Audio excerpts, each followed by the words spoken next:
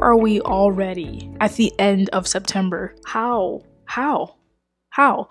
I feel like every month so far has just went by in the blink of an eye. And maybe I just haven't been paying attention. Maybe I've just been going and going and going. And I haven't even taken the time to realize we are almost at October, which means we're almost at Thanksgiving, which means we are almost at December, which means it's New Year's. Time is just flying by, and once October gets here, that's like the end of 2022, because these next 2-3 months are gonna go by so insanely fast. Do you guys want to know something like really funny? So about a couple weeks ago, I had an appointment, a really important appointment to go to, and come to find out, my car battery died. And I'm like, okay, oh, this is interesting. But in order for me to get to the place for them to give me a new battery, I'd have to jump my car. So, if you are like a young woman, we're not always taught how to jumpstart your car. So here I am. I'm like, okay. So I call my dad, and I don't actually like FaceTime him. We communicate through Zoom. So I'm already trying to teach him how to turn the sound on, because I couldn't hear him too well, but he's figured it out, and I'm proud of him for that. He's figured it out. But I had to actually order jumper cables from the store. Went to Instacart and I ordered me some jumper cables from the nearest HEB, and they got it to me within an hour. And I was on the phone with my dad, and I was looking at YouTube videos, and I said, all right, I'm about to do this. And I felt like I was entering this sort of existential crisis mode, because I'm really having to do something that I depend on my dad for. It's like changing a tire. You'd want to know how to change a tire, but you never feel like you have to, because somebody will always be there to do it for you. It was just one of those things. So I'm putting the jumper cables on, and I'm like, okay, hopefully I'm doing it right. And then I saw on this YouTube video that if you put the jumper cables in the wrong place, it'll spark. And this dude on the YouTube video is talking about, oh yeah, make sure it doesn't spark and cause a fire. And I'm like, what do you mean? What do you mean? So here I am again on the phone with my dad, and I'm like, I'm not sure I could do this. I'm not sure if I could really do this. I tried and I tried, and something actually did spark. Okay? I had my mom's car, my car. I'm trying to figure this out. I'm panicking. I'm sweating. It was hot outside. I was so scared. So I told my dad, you know what? I'm going to have to try again tomorrow. And I did, and it ended up working. So moral of the story, give things a try. Give things a try. And if you want to take a break from trying, make sure that you go right back to trying pretty soon after that. Anyway, yeah, I'm really excited to talk about patience in today's episode. That's the topic of today's episode, growing in patience. I feel like we all are always going to have room to grow, especially with patience. Patience in our careers, our friendships, relationships, whatever it is.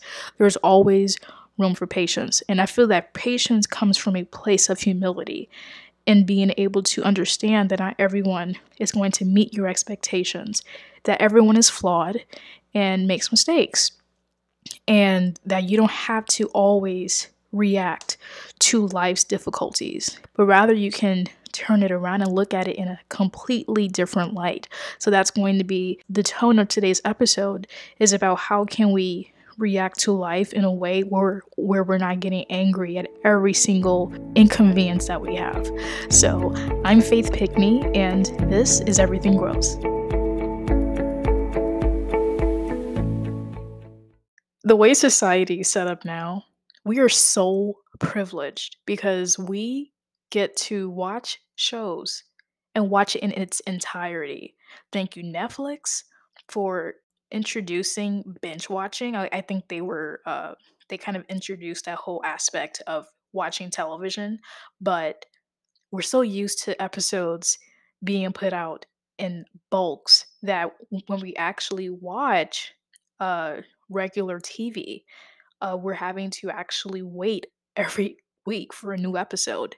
It's like it was in the olden days when you'd have to wait every single week for a new episode of That's So Raven, and it kind of I think back then it was easy to be patient because that's the way the world was. You had to wait for things to come out. Same thing with music. And now people just they hack systems, and before you know it, an album's been leaked. So we're a very impatient society. And I'm not gonna lie. Does it irk me a bit knowing that I have to wait a week to see Abbott Elementary again? Yes, because that show is so good, but I get it. That's the way it is.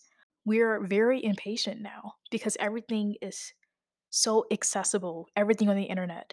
We can look up anything we want on the internet within seconds and have like the whole encyclopedia at our disposal. So it just goes to show you that we are very privileged and we do take this sort of access for granted.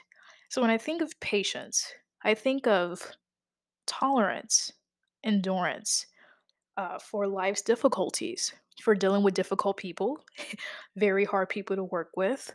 I've had instances in my life where I wasn't always the most patient person. And I think growing in patience means growing within your character. It's improving your character. It's working on you as a person rather than um, just tolerating people. I feel like you can tolerate somebody, but you would have to actively be putting the work in to be patient with this person.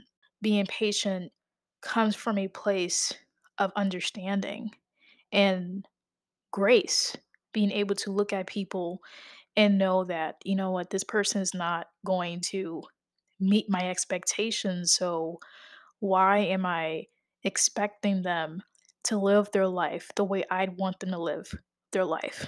Or talk to me the way that I'm expecting them to talk to me? Not everybody is going to live up to whatever expectations you have. But you can only hope that you can focus on how you respond or confrontations that we're approached with, that we can respond in style. So I want to talk about some instances throughout my life where I wasn't always the most patient person. So I'd say that when I was a child, we'll start off with our earlier years. So when I was a child, when I was like really, really little, I think I would get impatient if my dad were to say, "Yeah, we're going to go to the store like Toys R Us and we're going to get you a new toy." Of course, I'd be really, really excited, but I'd probably bring it up so much where it probably got a little annoying that I wasn't willing to wait. And here's the thing, when you're not willing to wait for certain things to happen for yourself, you're actually going to sabotage the whole process. Self sabotage is real, and we all go through it. So, me at like 5, 6 years old, thinking that me asking my dad numerous times when we're going to Toys R Us, even though I knew we were going at the end of the week, it just ruins the whole experience. And you take it for granted that you will soon be gifted something or wait for a certain certificate of some sort and not appreciate the process of waiting and the beauty that's within waiting. Those instances of me at like 5, 6, 7 years old wondering why it's taking so long. Why don't I have my toys yet? Why can't I be like this person? It was all for a reason. The struggles that we go through life with, those are really meant to help us grow in our patience. I think that trials are really something that help us become stronger and build endurance. Even if we don't see it that way in the moment, that's really its purpose. I was ready to get an iPhone. I think my mom was going to give me an iPhone for my 16th birthday. What was the iPhone out back then? Was it the iPhone 5, 5C, 4C? That was like one of the first iPhones I got. And I think I had a pink one. Yeah, I had a pink one. But I just remember being very impatient with the thought of having my first iPhone. But I wanted to be like the cool kids, of course. But I would sort of bother my mom about when are we going to the phone store to get me my new cell phone? Like when are we going to do that? And of course it irritated her because she was like, "Girl, like it's the weekday. Like what are you doing? You're not getting a phone today." And I would be like, "Please, can I just have it?" And I had no reason to have it. It wouldn't stop me from getting my work done. It could have distracted me actually from getting my work done, but I'm not thinking like that. I ended up getting the phone, but it was just a reminder to my mom that I was not the most patient person. Okay, I think we all can relate to this, especially if you live in Texas. Driving in Texas can be hell. And if you're not used to driving in Texas, yeah, it's really not fun. And you can see how impatient Texas drivers are. I'm going to go a little bit more specific and say Houstonians. Houston drivers are some of the worst drivers ever. And I say that generally, and I say that from the bottom of my heart in the most honest way possible. These people don't know how to drive. They're very impatient. I kind of felt myself becoming one of those people. And I try not to ride people's bumper. I don't do that because I'm a very defensive driver and I make sure that I am a pretty appropriate distance in case there is some sort of incident on the freeway. Even waiting for red lights, sometimes I try to beat the red light. And it just goes to show you that I'm never actually in the moment. Like, I'd rather beat the moment than just enjoy it. I don't actually take the time to absorb what's happening because I'm just rushing. And that's what happens with people. They're in a rush to go nowhere. They're in a rush to go to the next light rather than just stop at this light. And it does cause accidents. Life doesn't always have to be in this whole rush. Like, you have your whole life ahead of you and you have your whole day ahead of you. And I know there are only 24 hours in a day, but that one moment that you wait for the light can really like change your life. And I saw a video on TikTok about, it could have been about a year ago, but this girl was talking about how we've become so impatient in all aspects of our lives that we're not even taking the time to actually look around. We're, kind of just focusing on our phones a lot, that it's causing us to have these short attention spans. We're kind of waiting for people to get to the point of their stories, like boom, boom, boom. We're not really taking the time to absorb the information that we're being given. And I think that's so true. And I was like that. Shoot, I'm kind of still trying to overcome that part of me because it was something that I was conditioned with growing up with technology, all these innovations and things like that. They really do keep you from focusing on your priorities. And I wasn't prioritizing a lot of things. And I was like, no wonder I'm not getting anything done because I'm too busy looking at everybody else and trying to rush to live their lives when I should be focused on fixing mine. Y'all know I'm a church girl, so I gotta pull the Bible out because if anything, the Bible will always speak facts when it comes to these things like patience. Oh, yeah, absolutely. I will open up the Bible and look for verses around patience and just really break them down and really understand what God meant about these things. So, James 1, verses 3 through 4 says, knowing that the testing of your faith produces patience, but let patience have its perfect work, that you may be perfect and complete, lacking nothing. I want to break that verse down and sort of just talk about my interpretation of it, just what my spirit feels when reading that. Verse 3 says, knowing that the testing of your faith produces patience. So basically, it's saying whatever is testing your faith is producing patience. So think about whatever struggles you're going through right now or what you've been through in the past and thinking that you'd never be able to overcome it. And then all of a sudden you did. You overcame it, you moved on with life, and you feel a lot stronger. Well, think of it when it comes to patience, think of it as, all right, I'm going through something. I'm in this season where I feel as if I'm not moving forward. I'm not progressing. If anything, you are progressing, but you're sort of letting that impatience affect how you look at your progress. I think progress is progress no matter how it looks, and it's not linear. And when you're looking at life from a glass half empty view, how will you ever be able to appreciate your growth at all? So verse 3, like it says, knowing that the testing of your faith produces patience, all those things you went through produce more patience in you, and knowing that you will be able to get through whatever comes next. Verse 4 says, but let patience have its perfect work, that you may be perfect and complete, lacking nothing. So when I think of that, I think of you being able to endure those tests and trials because you know that there is a bigger purpose overall for your life, and in that, there's nothing that you are lacking right now in this season of life that you are in. It can be very easy to be angry with life, that life isn't doing exactly what you thought it'd do for you, like it's done for other people. But that's the thing, you can't look at the person to your right or to your left when it comes to your life. The journey that you were on is not the journey that other people are on. This is your journey alone.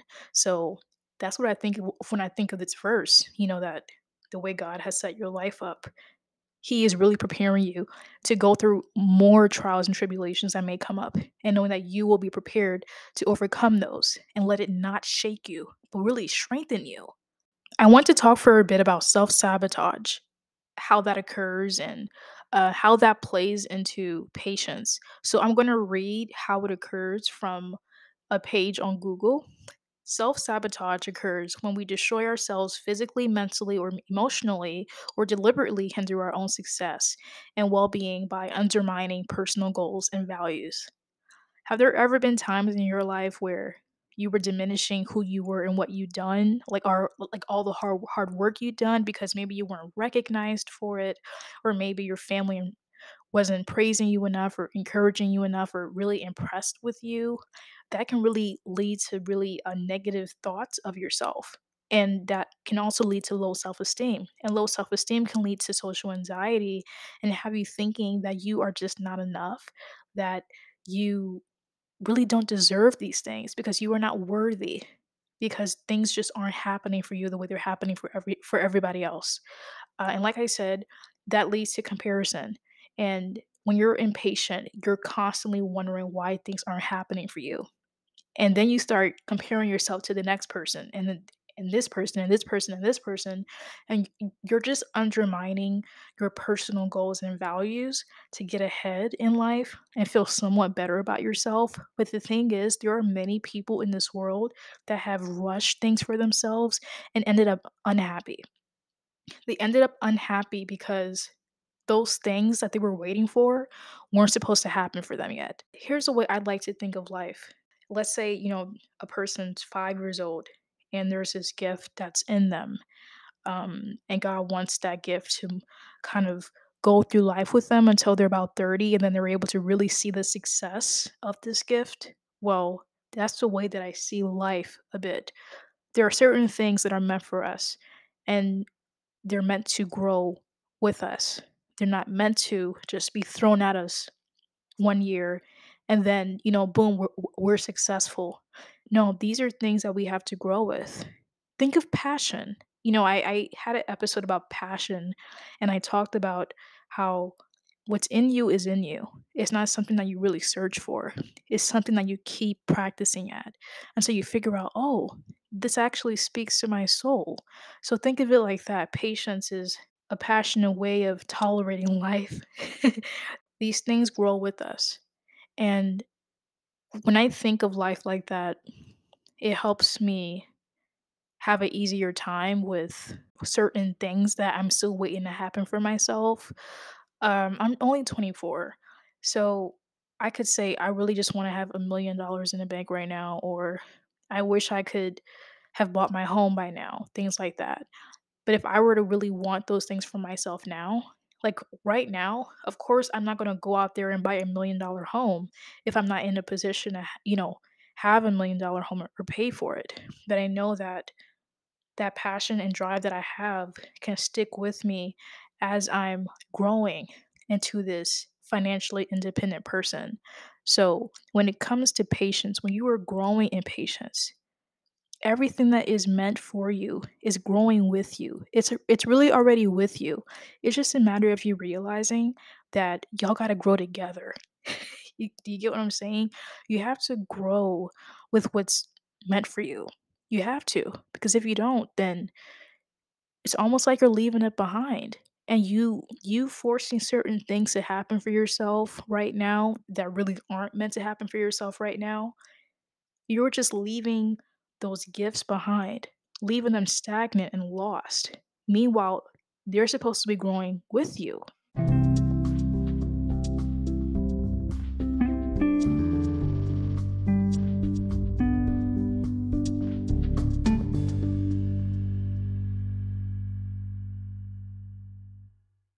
What you are doing right now, waiting for certain things, that's going to produce whatever it is that you are praying for, working towards. So, growing in patience means that you are going to be much happier down the line knowing that you waited patiently for this thing, whatever it is that you are working towards, whatever award, whatever sort of um, project that you are waiting to be done with.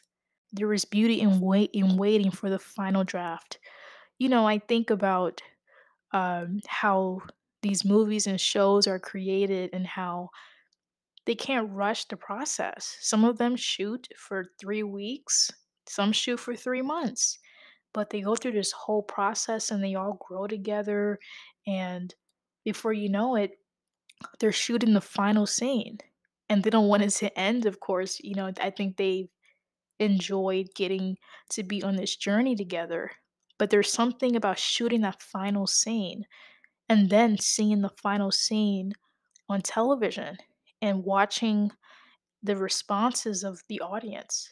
I think that's such a remarkable feeling to have, that your hard work, your diligence, your patience paid off because people were finally able to appreciate the full, authentic final result of your vision. Isn't that amazing? So when you look at your life, please keep in mind the beauty of its final form. Whatever you are waiting on, think of your blessings in their final form and how they will pour down on you in due time.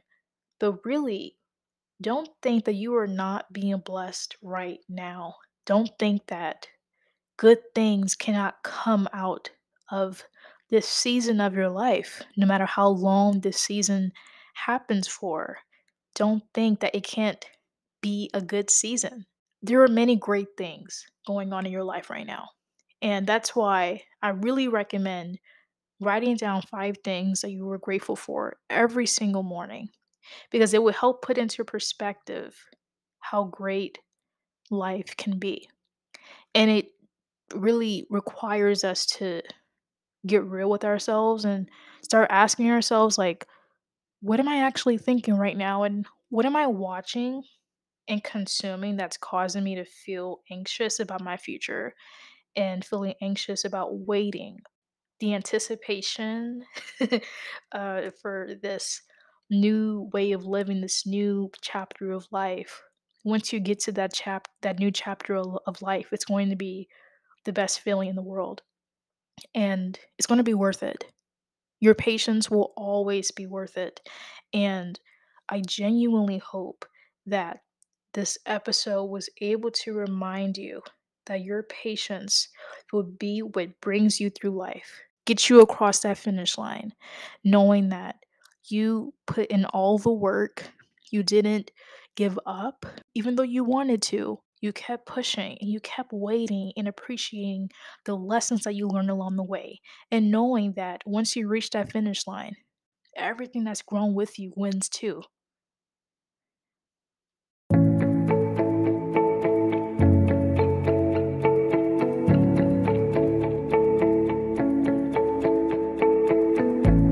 Patience gives you the strength to get through life's difficulties in a calm way, and knowing that these difficulties don't shake you, like they don't determine how it'll end up for you later on down the line. And I think that's so beautiful. And patience is something that we're going to continue growing in every single day. But it doesn't mean that we are far, far away from the good. The good is already around us. It's already here.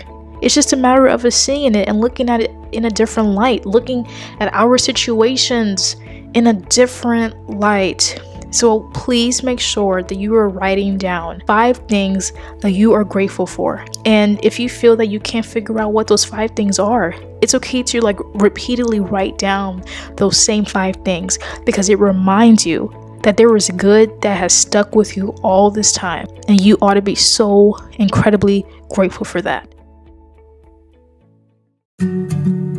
Hey everyone, thank you so much for taking the time to tune into this week's episode of Everything Grows. Make sure to follow Everything Grows on Instagram at Everything Grows Podcast to keep up with me, or you can follow me on my personal page at Faith P. Marie. I love you all. Always remember, everything grows in its own time.